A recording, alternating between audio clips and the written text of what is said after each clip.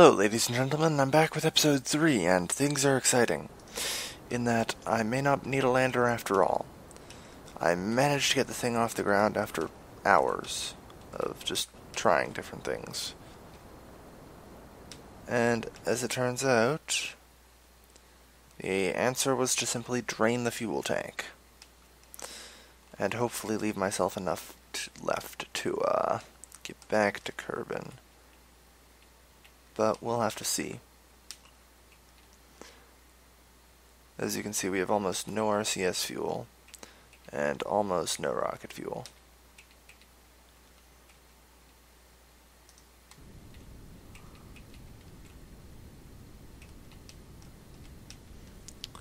So I am trying to conserve it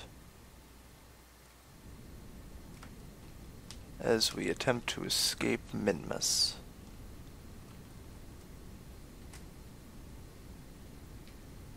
Again, there is no SAS on board, so I have to command this manually.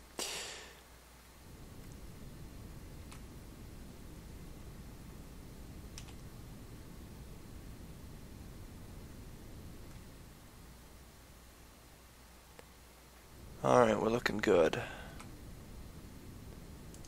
Started with about 5,500 liters. So here's hoping we don't need that much. Almost out there.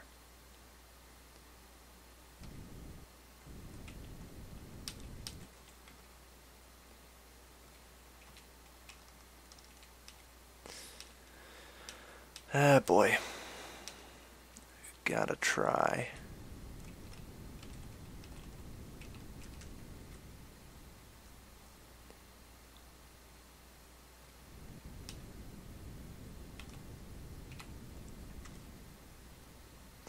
Come on. Escape already.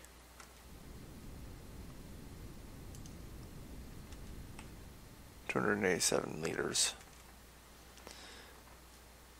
Gonna be a tough thing to do. Should it escape momentarily? Shouldn't we? I have no idea what the actual escape point is.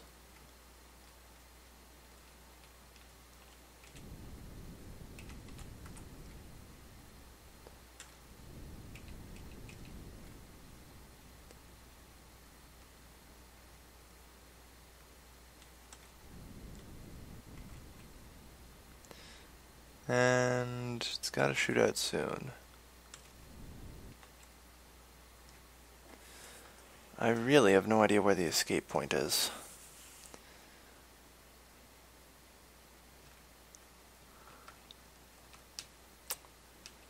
I guess it's over 2 million though. 286 liters of fuel, okay. Oops, shoot. Okay, so it worked. Step 1 is complete. And now step 2 for the waiting game.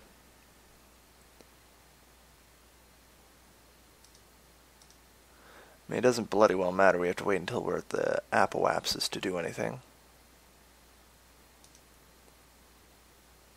Still 7 hours out, okay.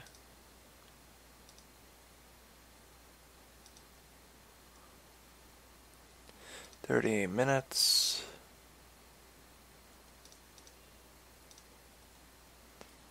15 minutes. 10 minutes. 6, 5, 4, 3, 2. Alright, so just a couple of seconds out of our apoapsis now. This is the exact moment when I need to give everything I've got into retrograde. And try and bring my periapsis down just enough.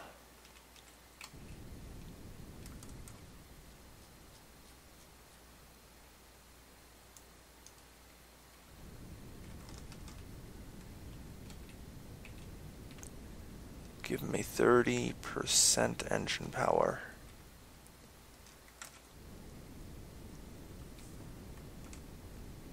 Give me RCS as well.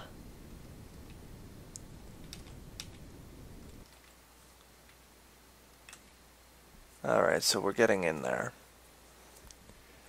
This is working.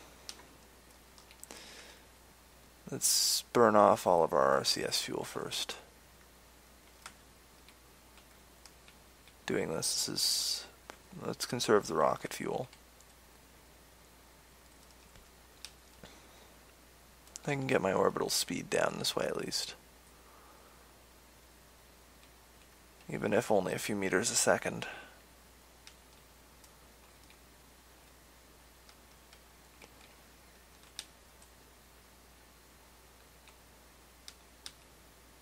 Alright, we're out. Okay. So we have no more RCS fuel. Yep, WAPS is still 13 mil. Suppose ultimately all I have to do is hope the rocket fuel lasts long enough. It should. Oh, it's gotta. It has gotta.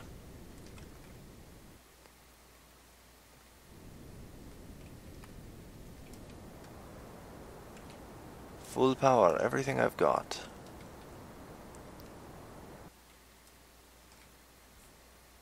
We're on a return trajectory, everybody. We're on a freaking return trajectory.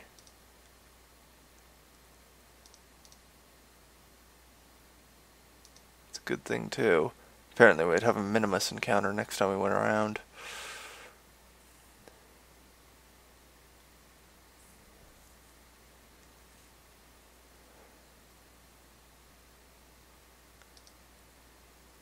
Alright, so we're getting somewhere now. We've just barely managed to escape Minimus. I can't help but, you know, autosave yet again. Or not autosave, quick save. Because God knows I'll find a way to mince up this landing. Alright.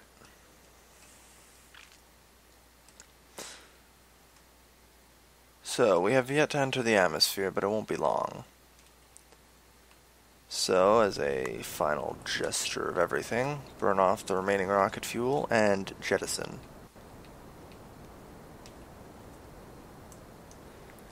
Slow our descent as much as possible. Every little bit helps. It's not like we're coming in on a decent angle here. Looks like the rescue mission is not necessary.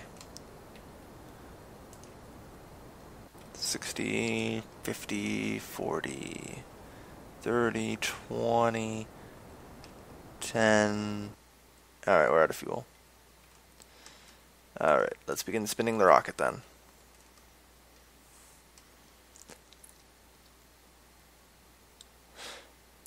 See if I can't truck myself over this ocean.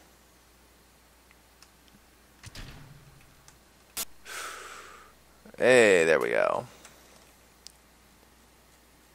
Hopefully gonna land on the ocean. And yeah.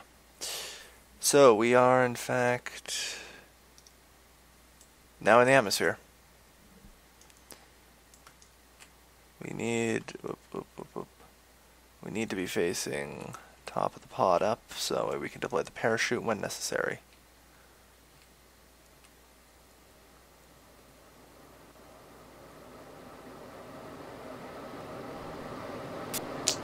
Come on, drag chute work.